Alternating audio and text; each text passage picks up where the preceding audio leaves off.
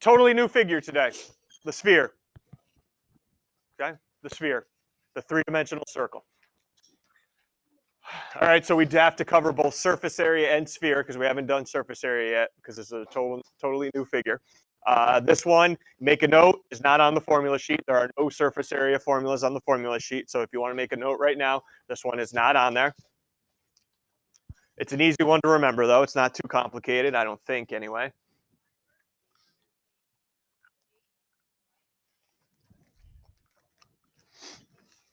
Surface area of a sphere. Ready for this? 4 circles. 4 circles. What's a circle?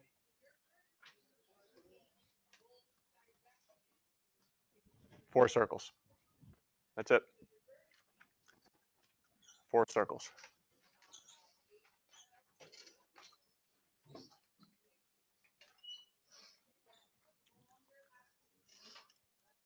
Okay, we jump right into the hardcore ones. I didn't, like, here's a nice little sphere, find the surface area. We don't have time for that. All right, and you guys are above that in my opinion.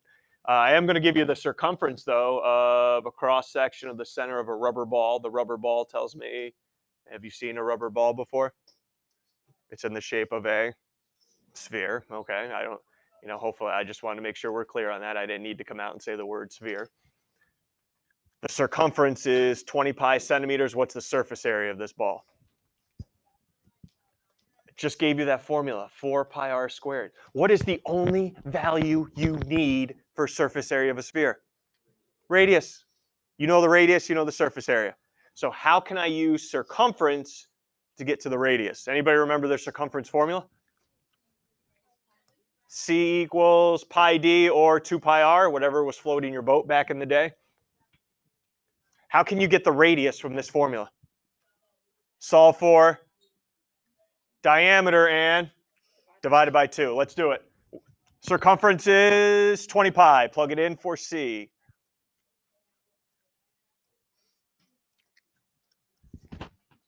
(20 pi equals pi d). You see the diameter already, or do you want to do something on both sides? I don't care. Where do you want to go from here? Any way you want to go. 9, any way you want to go. Cross out the pi's, divide both sides by pi's, I don't care. Either way, your diameter will be 20, which means the radius I'm going to plug in is 10. And let's leave our answer in terms of pi when we go back and solve for the surface area, so you don't have to write out all decimals here today. Leave your answer in terms of pi. So I have 4 pi times 10 squared. Who is going to be on their A game right now when they tell me the full answer in terms of pi? Full answer in terms of pi. Who's going to be on their A game? 15, let's try. Nice! He remembered centimeters squared because we're talking about surface area. There we go, Henrik. Nice. Love it. Everyone all right? Volume. That's on you. It's on the formula sheet. Any volume, remember, is on the formula sheet. Take a look at this. Good thing you're given this one. Look how this one is, huh? 4/3 pi r cube. Cube. What's the only value you need to find volume? Also the radius. Yeah. All right. So in number 2, you know the volume. Find the surface area. What is this guy doing?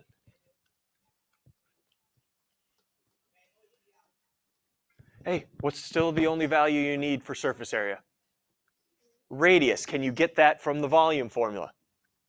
Yeah, you're darn right we can. Let's do it.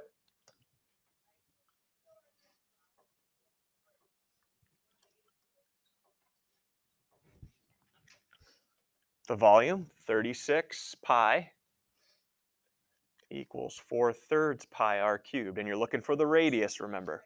How do I get r by itself? And I am going to have to show you, maybe, I don't know if you did it last year, a new button on your calculator at the end of this. Both sides have a pi. So if you want to cancel them out right now, you can.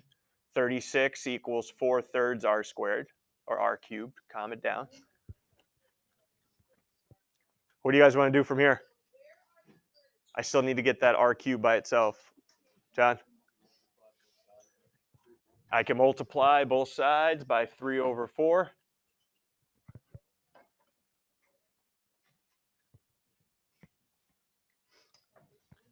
So we get r cubed to be, what are we at in there, 27?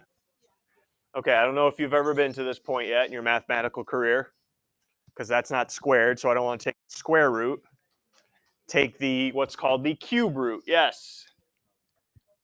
Now, where is that on your calculator? 2 places. Everyone, no matter what version of calculator you have, you can hit your math button, and you'll see the cube root sign. So if you hit your math button, you'll see the cube root button. Some of you that have a higher operating system, you can hit alpha window quicker if you want. You go alpha window, a menu will pop up and you should see the cube root there. But again, everyone can get the cube root button under math. Okay, under math.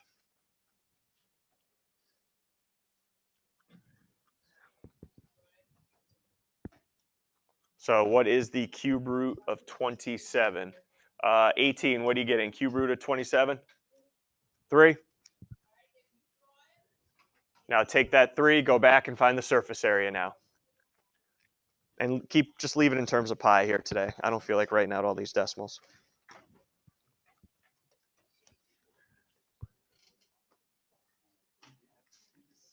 So 4 pi, 3 squared.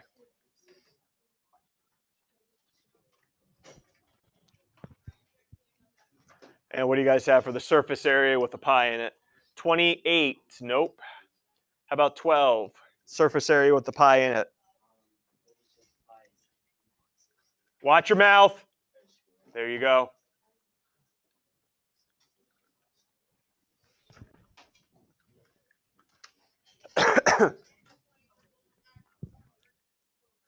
Feeling all right? I have no idea what's up next. What's up next? Oh, volleyballs. Yeah, go ahead, read through that, kids.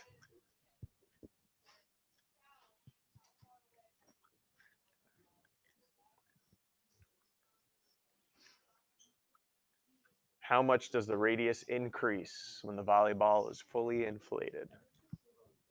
Everybody, I'll meet you back in 5 minutes. Go right ahead. I'll meet you back in 5 minutes.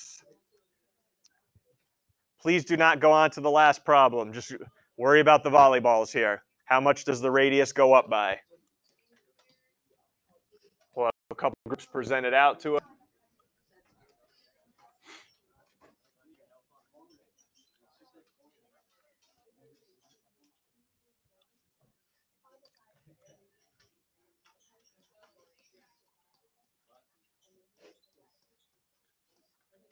Okay, a lot of you guys, hey, I saw a lot of good things. I think it's just what you're typing in your calculator that's hurting you a little bit. You can divide by pi. You can multiply by 3/4. It's up to you, whatever you want to do. I multiplied by 3/4 first. I got 135 over here. And then I got pi r cubed. Then I decided to divide by pi. And again, you don't want to round any decimals here. Don't round any decimals to the end. I got 42.97183463. And then I took the cube root, and the radius of the partially inflated volleyball was about 3.5. But I didn't round it, kept all the decimals rocking. 2975. All good. And then you just do the same exact thing, but now you're using 294. And I'm not going to go through all the steps again. I'll just write out what I got my radius was, which was 4.124958406. I subtracted the 2. All right, the difference in the radii rounded to the nearest tenth increases by 0.6 inches. And again, I just subtracted the 2 radii. That's where I got that 0.6 from. That was an old Regents question, FYI. Old Regents question right there that appeared. Questions? Last thing we just got to cover is a hemisphere. And some of you, right, what's there to cover? Just divide everything by 2. No. No. Unfortunately not.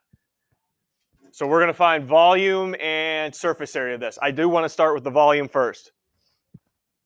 What's the volume of a regular sphere?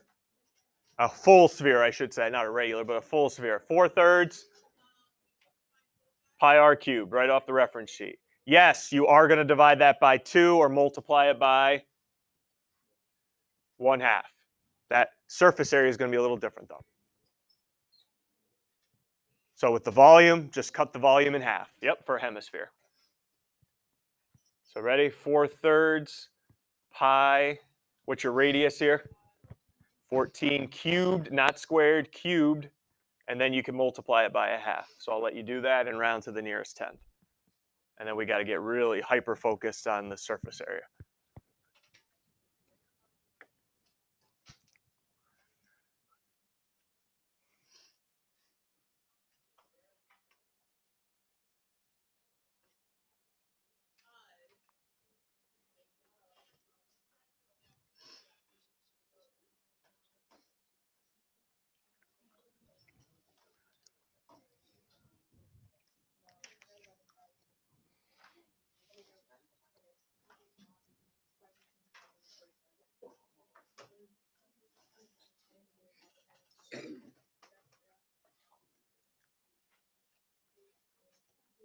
Snow globes, that's what's coming to mind right now.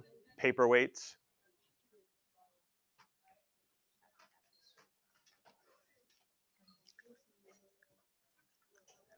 What do we end up with here for the volume after you cut it in half? 22. What are you getting for the volume? There you go. Feet. Thank you.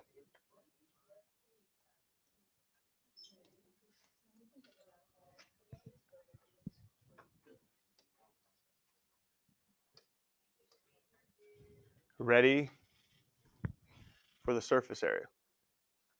Why is it just not divided by 2? Right? Because you do have, right? Surface area. You got 4 pi r squared from today, right? And you are correct. You're going to divide it by 2. But that's not it. The surface area is everything you can glide your hand over. This divided by 2 is just the dome part. I flip it up to you. What do you still have on the bottom that you can glide your hand over? A circle. All right? You still have to add in the area of a circle, which would be what? Pi r squared. Okay? This 4 pi r squared divided by 2 is just this top part here. You still have to account for what's on the bottom, which is a circle when you lift it up. All right? So if you want to remember to do that, or you could just remember what happens when I divide this by 2. What's this become? 2 pi r squared plus pi r squared. How many do I have total? 3 pi r squared. I don't care which method you remember, right, to find the surface area of a hemisphere, but you can't just divide by 2. You need to add the circle in.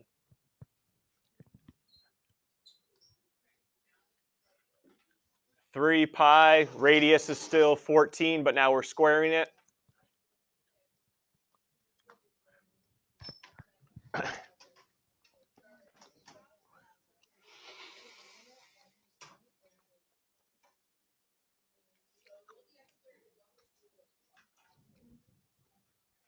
And what are we getting for the surface area? What do we round? Nearest 10th? Nope, we don't have one. How about 13? Nearest 10th?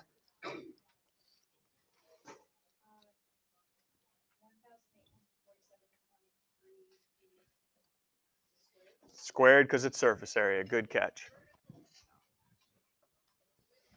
Are we okay there? Because I threw a couple in there on the assignment tonight, hemispheres.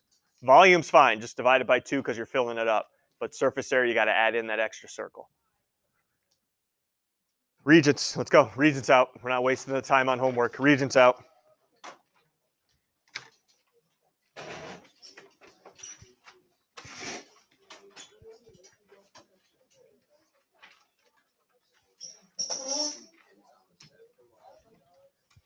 August 2018, probably. August 2018. Make sure it says August 2018 on it.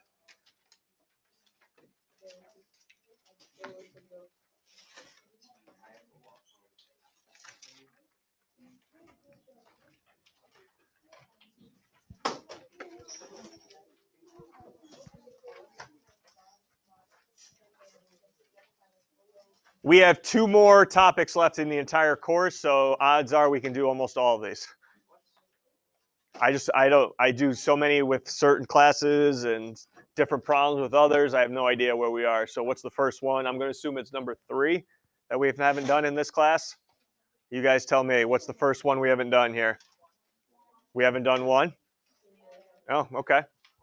Maybe that's right. I ended it a little early with you guys. So, all right, here we go. Number 1.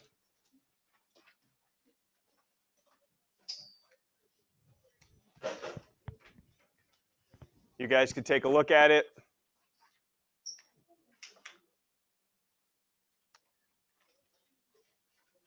This deals with parallel lines.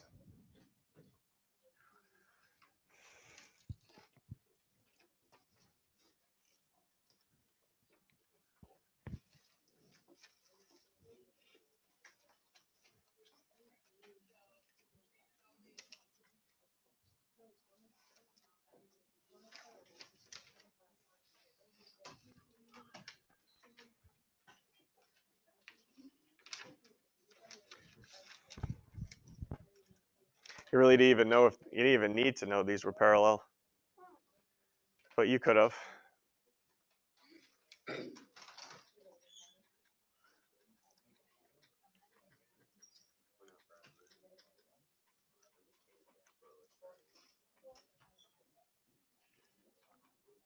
All right, here you go. Ready? Hopefully we're done by 137. You can find the angle next to it. What's the relationship? Supplementary, they're linear pairs. So if that's 137, the one next to it was 43 degrees. And then look at that. You have 2 out of 3 angles in a triangle.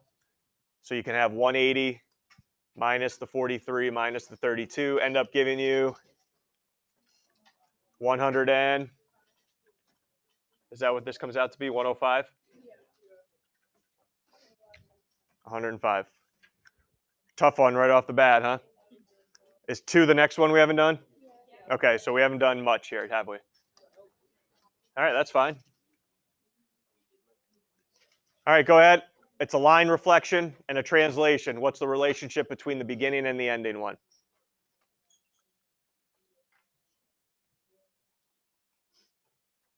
I get a little nervous here. I think I know what you're going to pick, but you might get a little confused.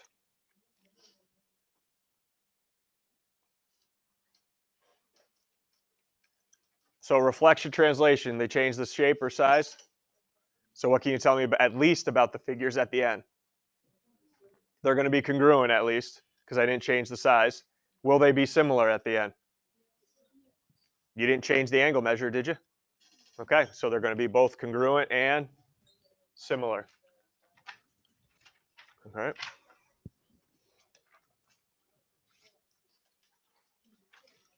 I know we haven't done 3.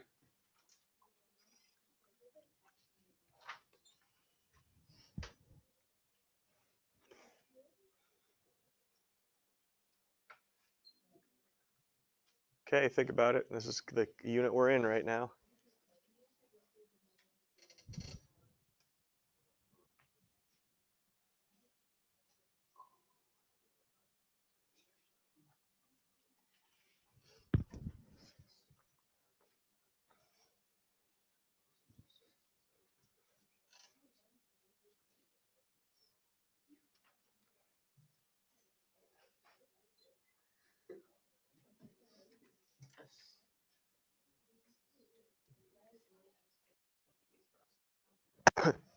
All right, so it doesn't matter which leg you rotate around. They're both the same. Is it good? First of all, is it going to be a cylinder or a cone? It's going to definitely be a cone. Now, when I keep rotating around, will the diameter, not the radius, be 6 or 12? 12, because it's 6 right now, which is the radius. I go on the other side, makes another radius of 6. for a total diameter of 12. Yep.